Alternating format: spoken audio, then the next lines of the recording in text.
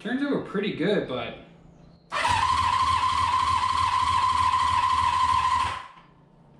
almost a little too good. What's going on, guys? Welcome back to Classic Octane. I am Taylor. I've missed you guys. It's been a little while since I put out a video. After the hand-built show, my wife and I went on vacation. We actually were able to go to Italy for a while and kind of hang out and explore around and had an incredible time. So I'm back in the shop now and getting back to work. What I want to mention really quick before we actually start on today's project is the R65. So this bike is coming along nicely. One thing I did notice is when I was trying to put out new content on this bike every week, it was causing me to kind of rush through the project. And I never got to the point of like cutting corners, but I didn't really get to spend as much time on individual projects as I wanted to. So I'm gonna start to slow down just a little bit on the R65 so that I can really, stretch my skill set, learn new things, and make this the coolest, most custom fabricated bike I've ever done. So plenty of content to come on that bike for sure. It's not going anywhere. I'm just gonna slow down a little bit on the progress, and we're gonna mix in a bunch of other content in between. So that brings us to what we're working on today. Some of you guys might recognize this bike. So for those of you who are not familiar with this bike, I actually started a restoration on this, believe it or not, about 2 years ago. We went through the engine that came with the bike was completely trashed. Somebody had parked it with no spark plugs for a long time. Maybe outside, maybe they pressure washed it, whatever it was, it got a huge amount of rust on the piston rings and just locked them to the cylinder walls. Was complete trash. I got in big trouble with you guys when I took a hammer to that engine. People got really upset by it. So this is a different engine that we put in there that we kind of tested on the engine stand, but it hasn't really run in a bike in many, many years. We went through everything else on the bike, new tires, chain, freshened everything up. I obviously still have to paint the gas tank, which I did get some of this original, I want to say jade green metallic. I can't remember the color exactly, but we have some of that paint so we can finish this. Unfortunately, the bike's been sitting for like 2 years now, so we are probably going to have to redo maybe the front brake system for sure, go through the carbs, who knows what else. But my goal is to get this thing fully roadworthy because I actually haven't ever had a CB 500 or 550 in this close to stock form. Everything always ends up just being a custom build. So I'm excited to ride around a somewhat stock bike for a little while, and then we'll see if I end up selling this or where it goes after we're done with it. But let's get to work. So we're gonna start to go through this thing like we would any other Will It Run video. So I have a jump box kind of set up here. Not very easy to get a positive on this battery. See how well that works. So we just want to go through and see, make sure everything turns over, sure it doesn't let out any magic smoke. So we have a neutral light. We do not have an oil pressure light, which we should, so we might have to look into that.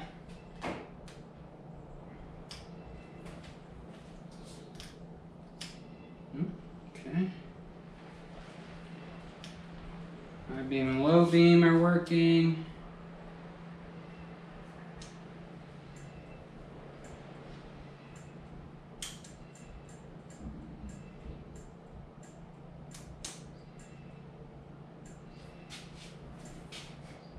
The left turn signals are super slow and the right ones are fast. Alright, let's look through that. I know we don't have a horn. Let me turn it over.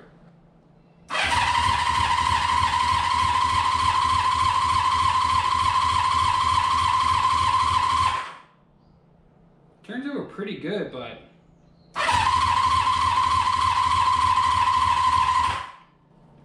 almost a little too good. It's like somewhat concerning as far as if we have good compression or not. My oil light did come back, so that's nice. Yeah, what the heck, let's spray some carb cleaner down it and see what happens. I'm gonna kind of spray this while cranking. We'll go no choke. Throttle seems nice and free still. All right, let's see what happens.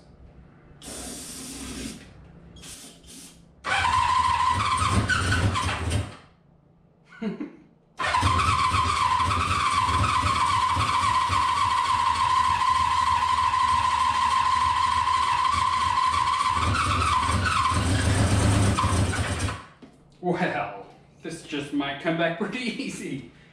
All right, there we go. Turn that headlight off. It started to run a little bit. I mean, let's just go for it. I'm gonna pull these carbs off. I know they've gotta be dirty on the inside.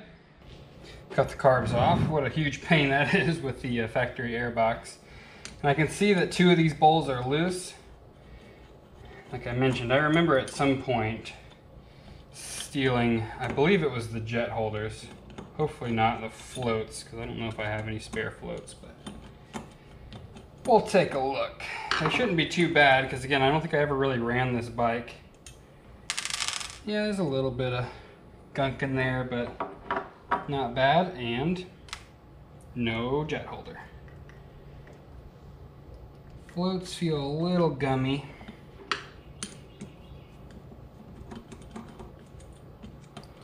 But I think we're going to be able to get away with just pulling all the components out, blasting it all out with carb cleaner, resetting all the float heights and everything, make sure all that's good to go. But yeah, they're not terribly dirty at all. Cool, I've shown you guys that a million times, so I'm gonna go ahead and pull the rest of these off, clean it all out. I'll bring you guys back if I do run into anything unexpected, but it all looks pretty clean.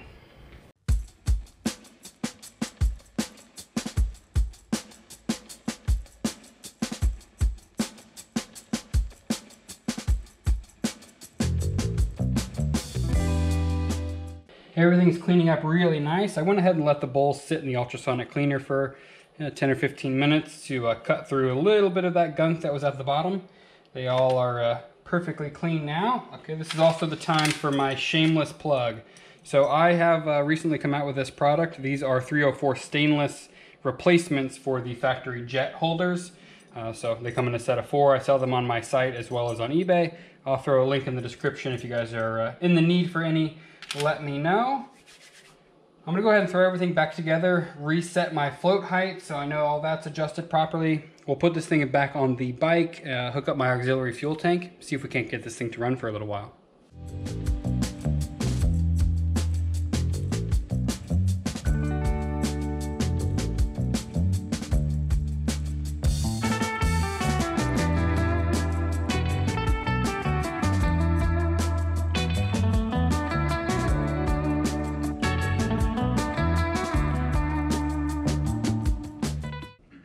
Take 2.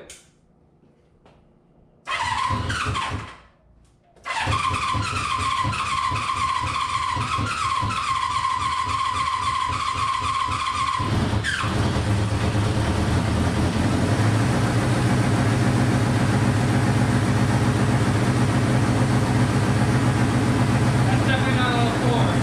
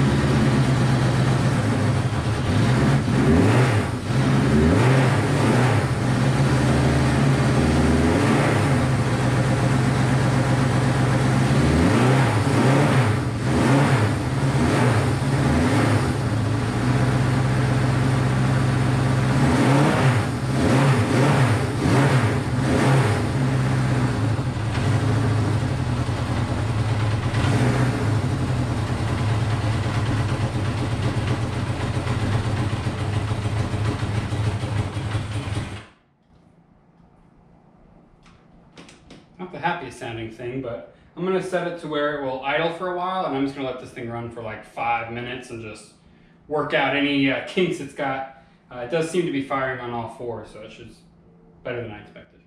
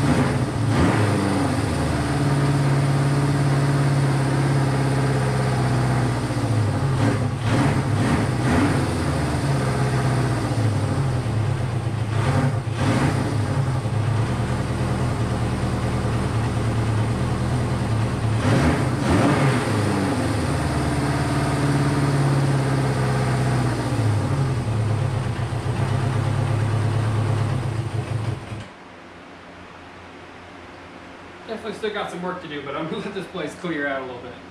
It's been a couple of days and we've had some new parts come in. So I have a new battery as well as a brand new petcock, and also I got a master cylinder rebuild kit. I cannot remember if I went through this entire front brake system. Either way, it's a little bit sticky right now. So probably later in this video, maybe in the next video, we're gonna go through all of that. But my main concern right now is the engine. So it does run on all four, but as you guys saw, I was having some difficulty getting it to idle properly, and even more concerning than that, it started to smoke a decent amount. So that kind of goes along with what I mentioned earlier in the video of I'm not convinced that this engine has good compression. So generally what will happen on these bikes if they sit for a while, those piston rings can actually kind of seize into the ring lands a little bit and not create quite as much compression as they would if they were kind of properly sprung out, so to speak. So how that generally manifests is difficult to get the bike to idle because it's low on power. Smoke coming out of the exhaust, which we saw both of those. And then also, if I just kick the bike over with my foot, you can hear a little bit of kind of suction and compression on there, but not quite as much as you would expect. So I'm thinking that's probably our issue. Now we just have to determine what we want to do about it. So I'm gonna go ahead and run a quick compression test. I've shown you guys how to do this multiple times, but the quick run through, pull the spark plugs out, put the compression tester in, hold the throttle open, turn the engine over for, I don't know, 3 to 5 seconds, something like that, to make sure it gets at least a couple of compression cycles in, read the gauge. What I'd love to see is somewhere in the 105, 115, somewhere in that general range, I think is pretty standard for these. What I don't want to see is 0, 30, you know, something super low. I also don't want to see a huge variance across all four. Ideally, they're within, you know, maybe 15% of each other, something like that. So I'm going to run through, check all four. I'll let you know what we find.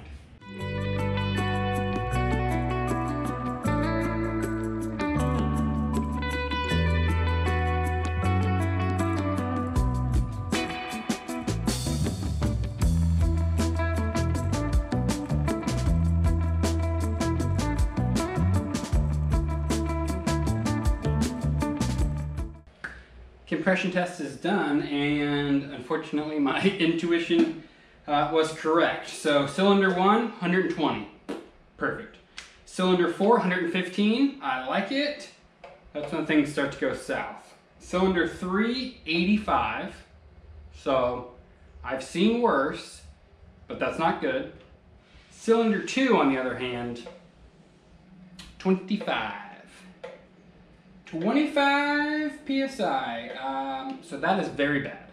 So what I'm gonna do next is try to determine where the issue is. So if I put a little bit of oil into the cylinder, redo the compression test, if it immediately jumps up, then it is piston rings. If it doesn't, then it is something else like valve seal, like, you know, we need to kind of go in there and re-lap the valve, something like that. Potentially like a bent valve or something, but it turns over really nicely, so my gut is it's still piston rings. So what do you say we put a couple of drops of oil down number 2 and number 3 and see if our numbers jump up? I don't think there's a ton of oil left in my little...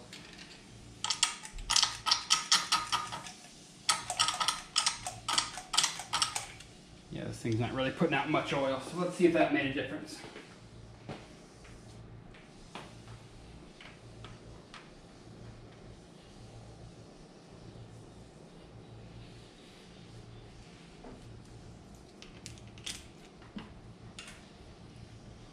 Let's see.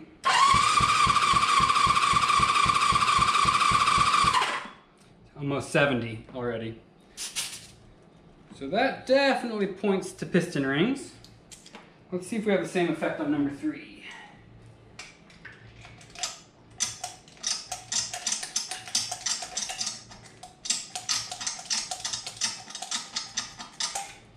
don't know if that's going to be enough, but...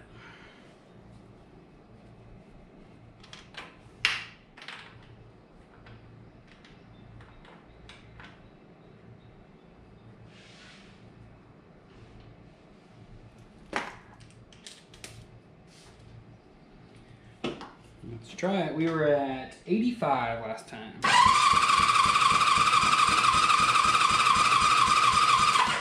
85 to 120. So we definitely have some stuck piston rings. Let's figure out what we want to do about that. So we have a few options for logical next steps. Some old timers will tell you, go out, ride the bike like you stole it. The idea behind that is the thermal expansion of all of the components when the engine gets really hot. Cylinders get hot, pistons get hot, expand a little bit. That can help break those piston rings free, have them seat against the cylinder walls, get your compression back. That's option one. That's not a great fit for us because the rest of the bike is not quite roadworthy yet. Option two, the option I'm going to go with, is good old Marvel Mystery Oil. Anybody who's worked in a garage for any amount of time has heard of this stuff. I haven't used it in this exact scenario before. Where I have used it in the past is to try and free up completely stuck engines. I'll put some of this down the cylinder, let it sit for like a week or two. Truth be told, I've never actually had good results with that. So TBD on if this is going to work at all, but I have heard a lot of people use this. So what I'm going to do is put probably a ½ ounce, maybe a full ounce in the number 2 and number 3 cylinder. I'm going to let it sit and kind of soak overnight. Tomorrow morning we will come out here and do another compression test. Probably pointless because we're still going to have the oil that's helping to get that compression numbers up. But I want to do a compression test to just see what happens. Also to kind of get any of that excess oil to kind of come out of the cylinder. Then I want to start the bike, let it run. It's probably going to smoke like crazy. Once all that smoke is gone, we'll shut the bike off. That's when we'll do a real compression test to see if this had any real effect. So in the meantime, I'm going to put, I'm guessing about a ½ ounce. I don't want to go crazy with it in the number 2 and number 3 cylinders. And then we'll try it tomorrow. We are back. I'm not going to lie to you and say that it's been 24 hours because I got distracted on Friday. It is now Monday, so it's really been closer to like 72 hours. When I shine a light down the spark plug holes, I can no longer see any of that Marvel Mystery Oil on top of the piston, which I think is a good sign because that means it's over the weekend kind of seeped down, ideally soaking into those piston rings, helping to free them up. I'm just going to give it a couple of turns to see if anything comes out. No, it's dry as a bone. Obviously there's no compression right now because all of our spark plugs are out. So what I'm going to do now is I think it's kind of pointless to do a compression test at this point. I think the engine being started and run for a little bit will really help to free those piston rings up if they're not already. So I'm going to throw the spark plugs back in. We're going to fire it up. I expect it to smoke a decent amount with the oil that's been kind of soaking into the cylinder walls. I'll set some ventilation up, or maybe we'll move it and start it back there just so I can try and keep most of that smoke out of the garage. Then, I don't know, after 5 or so minutes, we'll shut it off, let it cool down, try a second compression test with hopefully better results. All right, got it all set up by the door. I'll turn my fuel on, we'll go choke on. Key on. Again, I expect it to smoke a decent amount, which is why we're over here. I think we're ready.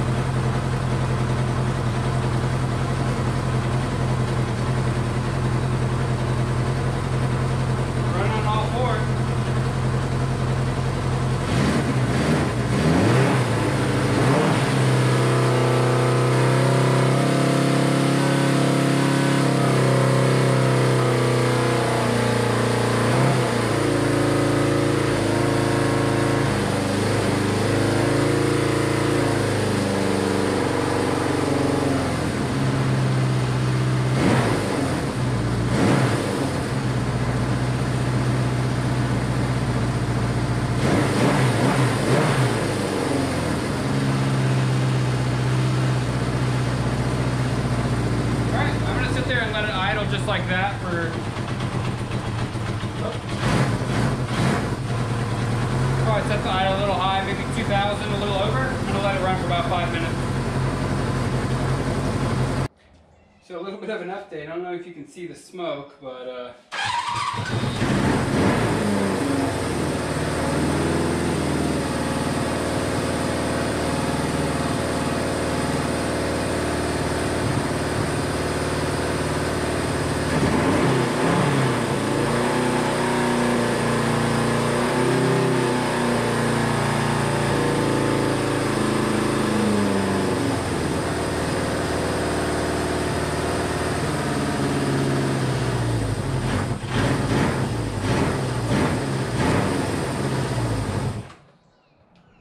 not the best results, unfortunately.